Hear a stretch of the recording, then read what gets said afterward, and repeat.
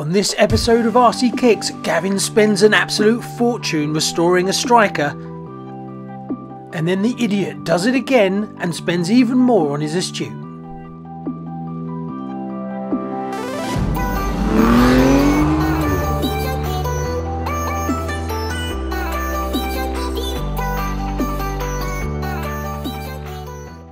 Hi and welcome to RCKicks. On today's show we finally finish my striker build. Now it's been quite a while, so I'll put a link up here to the previous videos if you haven't seen them already, where I dismantled and restored 2 strikers and then we gave away 1 striker to a lucky RCKicks viewer.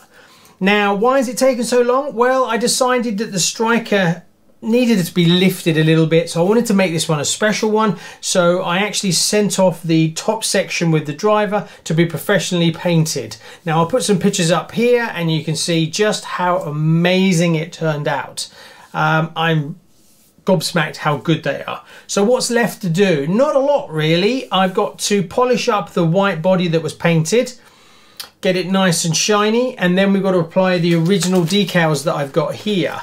Now I've only got 1 shot at these because they're super expensive, so hopefully I'll get it right. After that it should be good to go. So what's first? Right, well, we're going to polish up the body. Now I'm just using some T-Cut, which is in the UK it's a cutting compound for paint. It's very fine abrasion just to polish it up. Now the professional painter has already polished up the top section for me, so really I'm just matching up the bottom with the top. So let's do that first, and then hopefully if I'm happy with that we can then move on to cutting all the stickers out.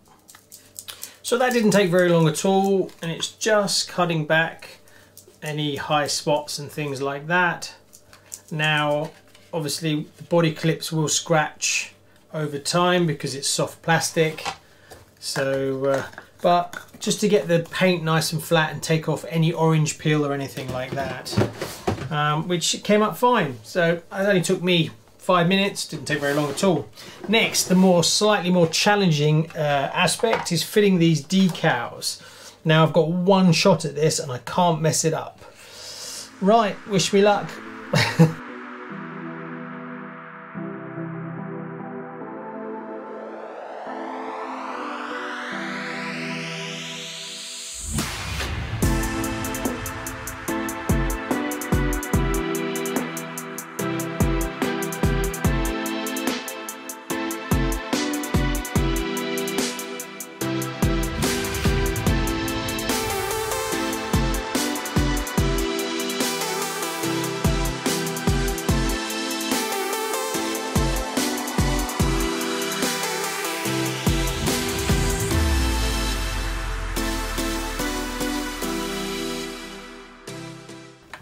Well, all finished. I got all the decals on in the end. It was a lot more tricky than I thought, actually, mainly because they join from one sticker to the next to the next. So you've got to be really careful that if you don't line up the first one correctly, the second one won't line up, and then the third one will be completely out.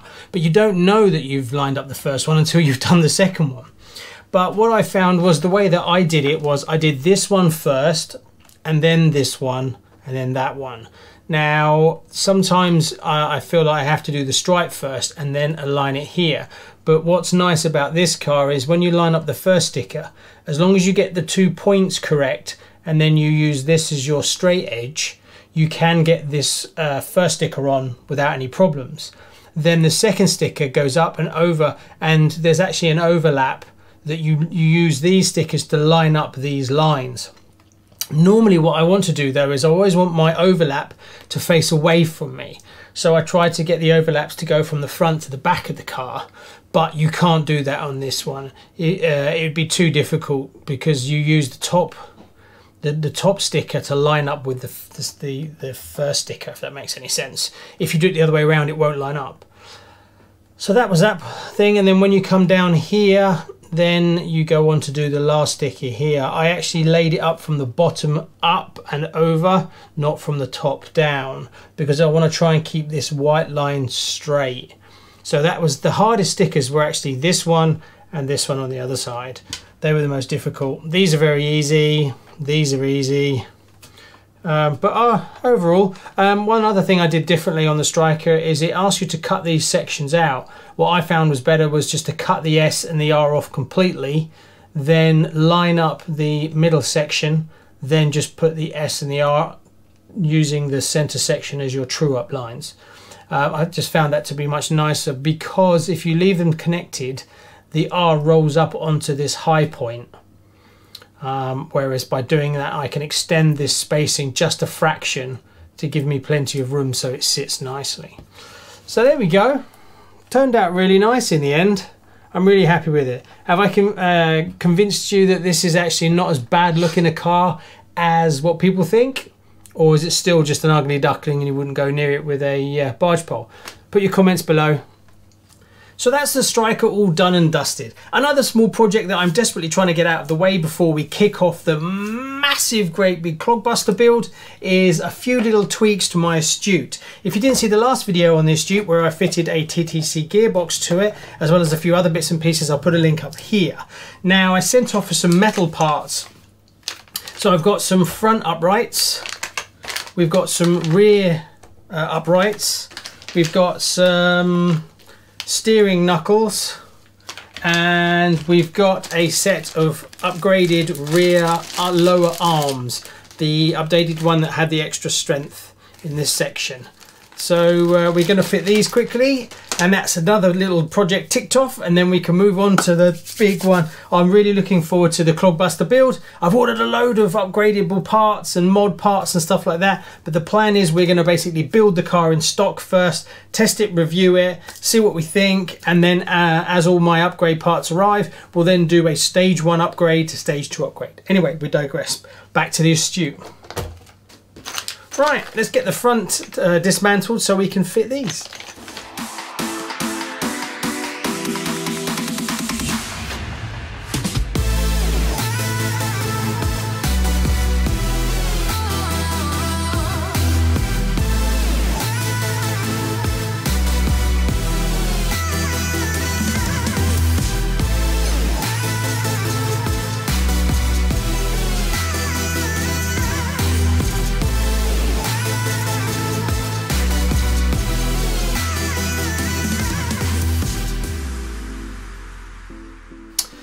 That's the whole front done. Everything's working as it should, and I'm really impressed with those parts so far. This Jazz Rider, which is www.jazzrider.com, I'll put it below as well. The quality's pretty nice actually, and they look very stealth. So if you're looking to upgrade some parts that are very weak on your old vintage car, if you stick with the black, really chuffed. Right, back's a little bit more involved. So we've got to take the tyres off, bottom arms off, and then take all the hubs apart. So let's crack on with that.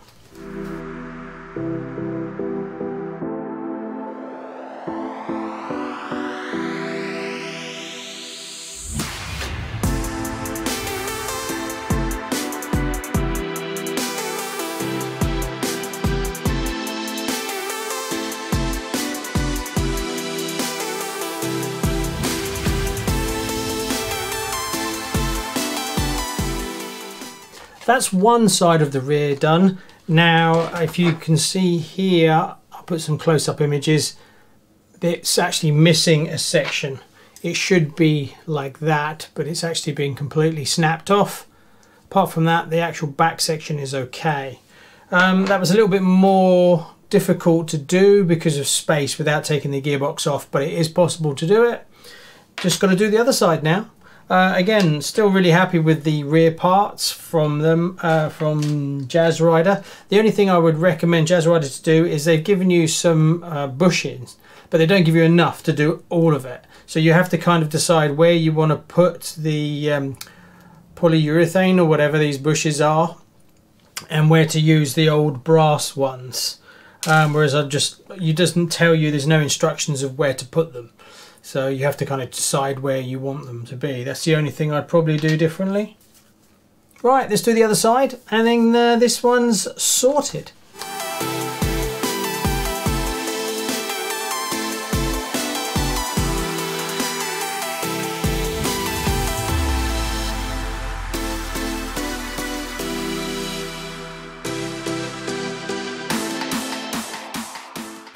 So there you go, a few little chores out of the way, and I'm really chuffed with the way the Astute is coming along.